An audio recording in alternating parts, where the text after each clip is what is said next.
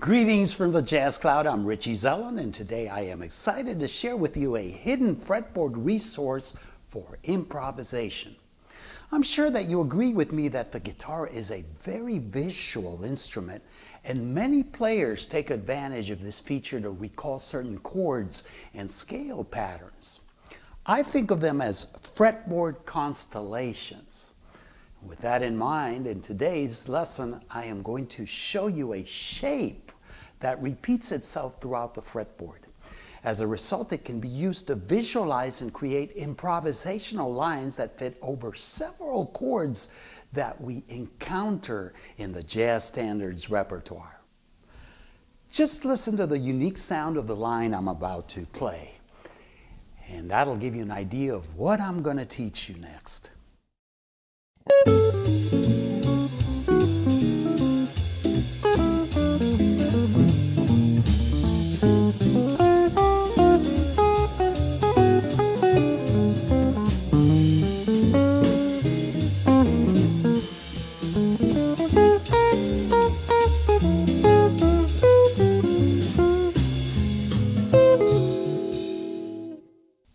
So now that I hopefully have your attention, let me begin by explaining the meaning of tetratonic polygonal shapes. I know, tetratonic sounds like some foul-tasting tonic that guarantees to either make your hair grow back or kill the coronavirus. But it is simply the term to denote a four-note scale, in the same way that the pentatonic, which many of us hold so dear to our hearts, denotes a five-note scale. Having said that, it just so happens that the melodic minor scale has four notes in it that when played on certain groups of strings, they can be arranged to form a quadrilateral polygon, also known as a rhombus.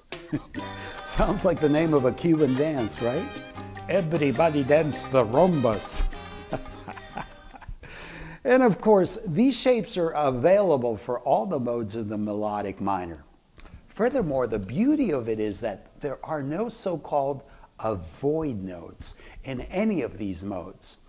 That means that you can play any of the notes that make up these fretboard constellations, and they will blend with the related chord being played.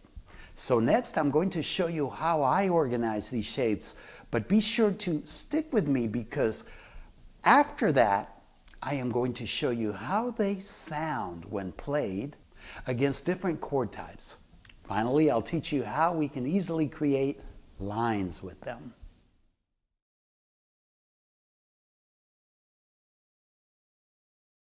This is the melodic minor scale in B flat. If you don't know it, you can think of it as a B flat major scale and just lower the third a half step down.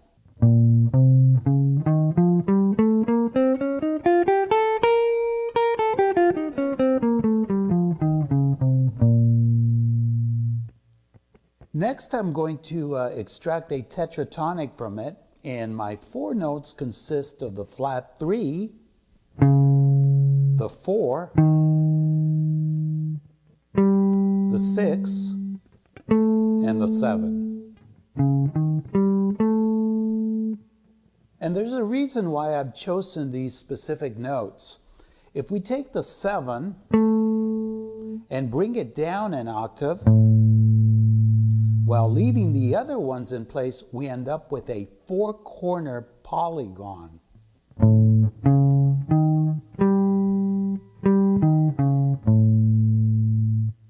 Now, because of the tritone and its symmetrical nature, we can create additional constellations on other string groups, which will contain the same notes in a different order. So first we have this shape. Now, if we start the same shape at the tritone, we have another similar shape. And then, of course, we have a third partial shape. So, and we can't complete the shape as usual here because of the tuning in thirds for the second and third strings, so we have to go.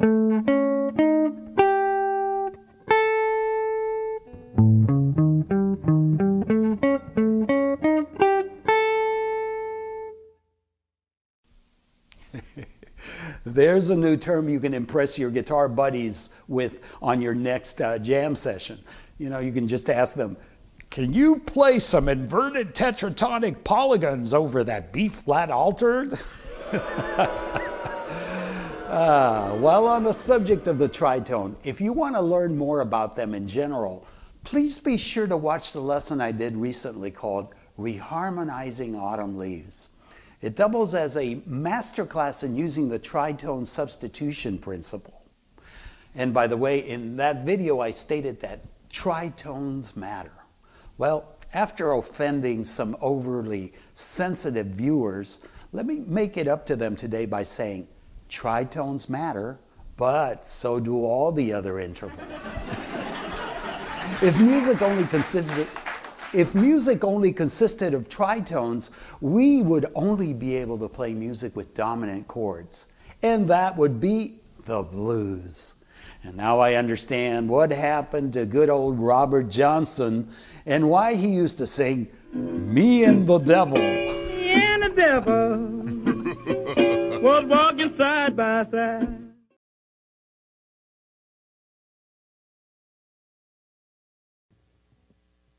I said initially that these shapes can be applied to all the modes of the melodic minor. So let me show you how this works in the key of B flat minor. When I play the shape starting on the 6th string, that first note functions as the major 7th of the B flat melodic minor. Look at the notation while I play a B flat minor major 7. 1, 2, 3, 4.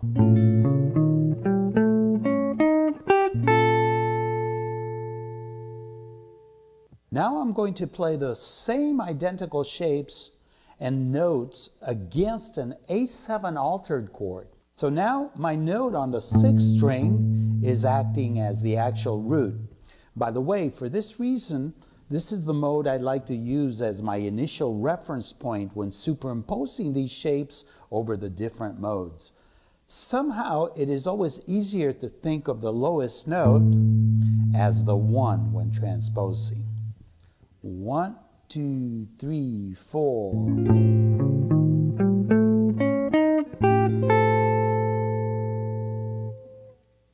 Now I'm going to play the same shape and notes against an E flat 7 sharp 11 chord. So now my note on the 6th string is acting as the sharp 11 of the 4th mode of the B flat melodic minor scale, which is a E flat Lydian dominant.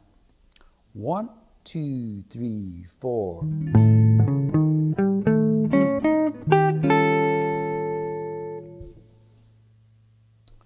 Next, I'm going to play the same shapes and notes against a G minor 9 or G minor 7 flat 5 chord. And now my note on the 6th string is acting as the 2 of the 6th mode of the B flat melodic minor scale, which is G Locrian natural 2. 1, 2, 3, 4.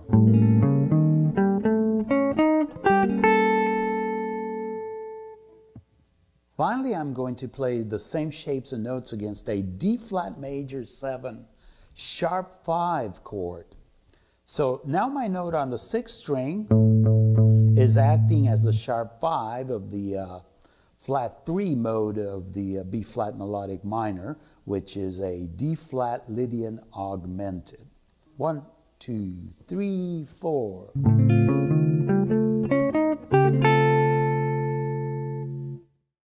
So you're probably wondering how you can create interesting lines using the notes that make up these shapes. You obviously don't want to go up and down the fretboard in the order I did because it would get old and predictable very fast. Before I teach you some cool concepts, let me make a disclaimer. This concept is not to be used exclusively when improvising at the expense of more conventional resources such as scales, arpeggios, and use of chromatic notes. It is meant to be combined with them. Remember, tritones matter, but so do all the other intervals. So keep this in mind throughout the remainder of this lesson. I am only giving you different ideas restricted to this concept, meant as exercises to help you master it. You are responsible for incorporating them into your playing and combining them with the other resources you already are familiar with. In other words, you can use this concept for short segments to create variety in your playing, but not as the main dish. Think of it as one of many spices you can add to embellish portions of your solo. To get creative, you can start out by using permutations. And in math, a permutation is defined as the action of changing the arrangement, especially the linear order, of a set of items. And this is very practical and manageable with tetratonics or four-note chords. By the way, if you want to gain a deeper understanding of this subject, be sure to check out my video, The Power of Permutations. I also have a mini course on my website on how musicians like John Coltrane and Allan Holdsworth practiced using what has come to be known as the Bible of musical permutations, Slonimsky's Thesaurus of Scales and Patterns. So let me show you a couple of permutations of the tetratonic polygonal shape. And I say a couple because there are a total of 24.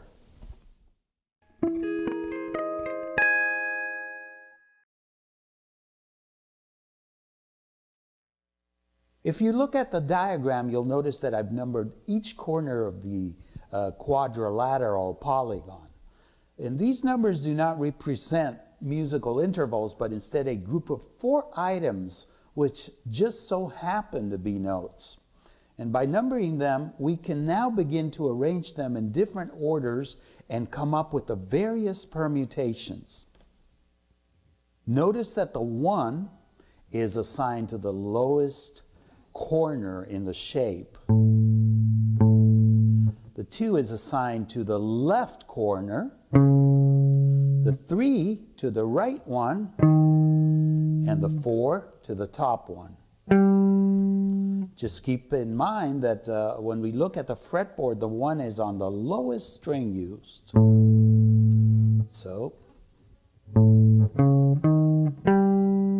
and then over the tritone. So, 1, 2, 3, 4, and again, 1, 2, 3, 4. Now, let's rearrange the order of the notes to be played as 3, 2, 4, 1.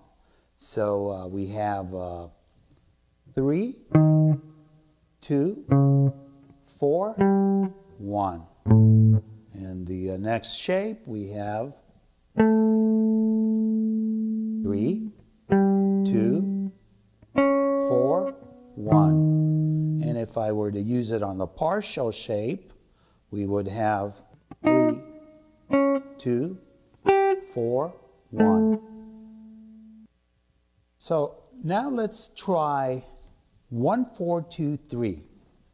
Here it is in the bottom shape, starting on the 6th string.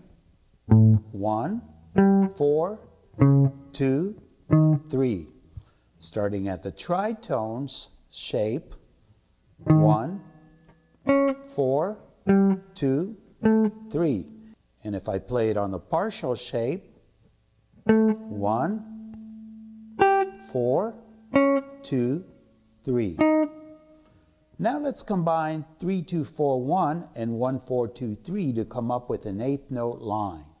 1, 2, 3, 4. Now let's take it a step further and explore adding chromatic passing tones between the 2 and the 3 of each shape. So if I have 3 here and I'm going to a 2 in the first shape, I can add a chromatic in between. I can do the same thing when I go to the next shape that starts over the tritone of the first shape, and the 3 would be here. So, and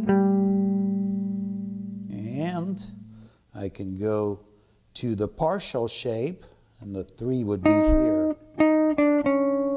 Now, I can also reverse these chromatics and play.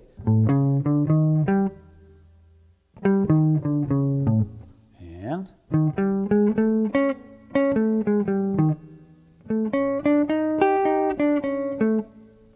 here they are combined to fit a measure. Because we are adding 2 chromatic notes, we now have a total of 10 notes. So to fit them all into the measure, I will play 8-note triplets for the segments of 2 and 3 with a chromatic in between. 1, 2, 3, 4.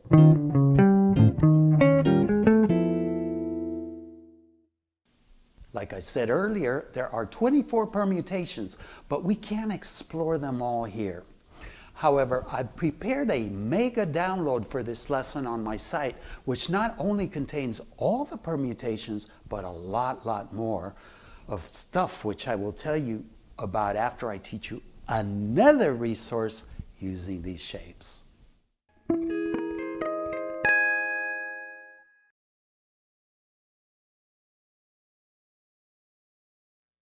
I'm going to show you 2 sequential patterns that progress through the 3 shapes. They both work with any of the modes I pointed out earlier. And for these examples, you will hear an A7 altered chord in the background and a D minor major 7 as the ending resolution chord. And this first one is ascending.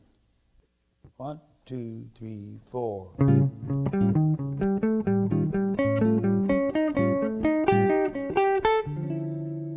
Let me play it slower. 1, 2, 3, 4.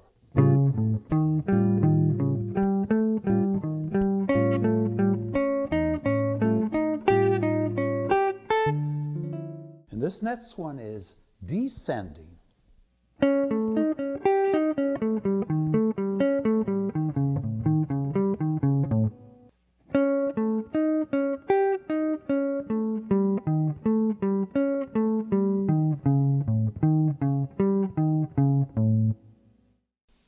Next, I want to show you a line using the shapes over a minor 2-5-1.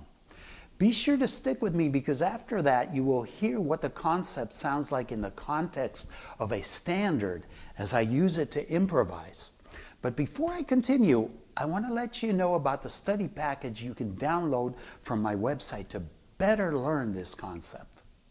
It consists of several PDFs with regular notation and tab featuring application of the shapes to 5 modes and chords, the 24 permutations, 6 sequential patterns that work with the 5 modes, and 8 minor 2-5-1 lines to get you started. Included are also audio MP3s of all the examples as well as band-in-a-box files of them. So if you have the band-in-a-box software, you can loop them at any tempo and practice them in any key.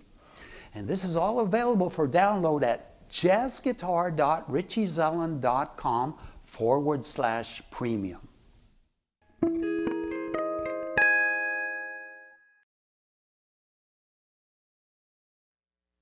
Here's a minor 2-5-1 phrase consisting exclusively of the shapes and a few added chromatics like I showed you earlier. Now, before I do this, I just want to explain how you need to view the fretboard when playing a minor 2-5-1. So for the 2 minor 7 flat 5 chord, and we're playing this in the key of A minor, so the 2 chord would be a B, and in this instance a B minor 7 with the 9th and the flatted 5. We want to focus on the starting note as being either the 2 on the 6th string, can also be on the 4th string, or the tritone of the 2, which is the flatted 6. And when we go to the 5 chord, which in this case is an E7 altered, we want to move either of those shapes a minor 3rd down or a minor 3rd up.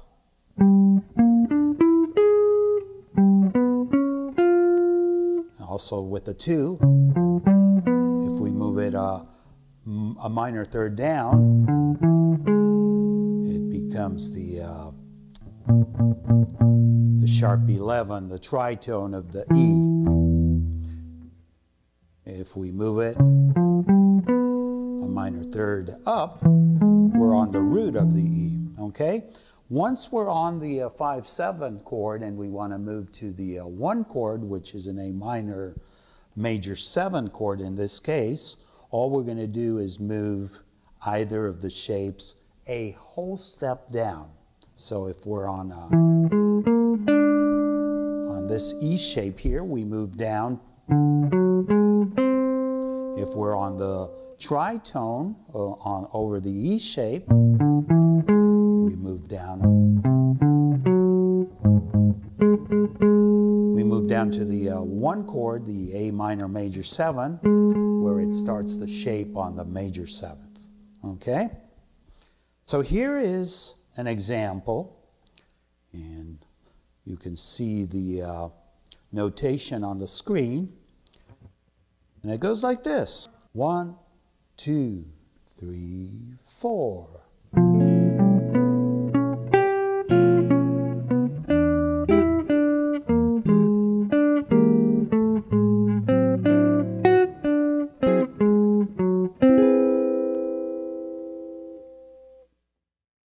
And that should give you a taste for what we can do with these shapes over a 2-5-1. In the download, you'll find a total of 8 lines.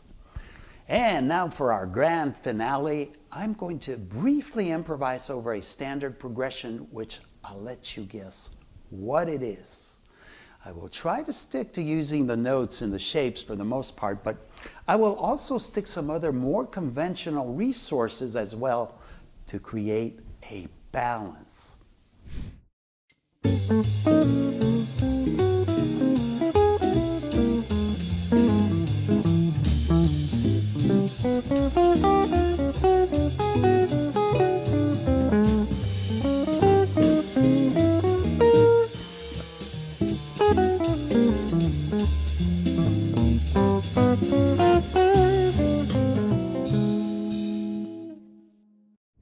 So, did you recognize what standard that progression corresponds to? It was over the A section of Cole Porter's What Is This Thing Called Love? And with that, we conclude our lesson. I truly hope you've learned something new, and as usual, I appreciate your comments and likes. Also, if this is your first time on the Jazz Guitar channel, please subscribe and click on the bell icon so you will be notified of all my upcoming lessons. And don't forget to practice your tetratonic polygon inversions. See you in the next lesson. Stay safe.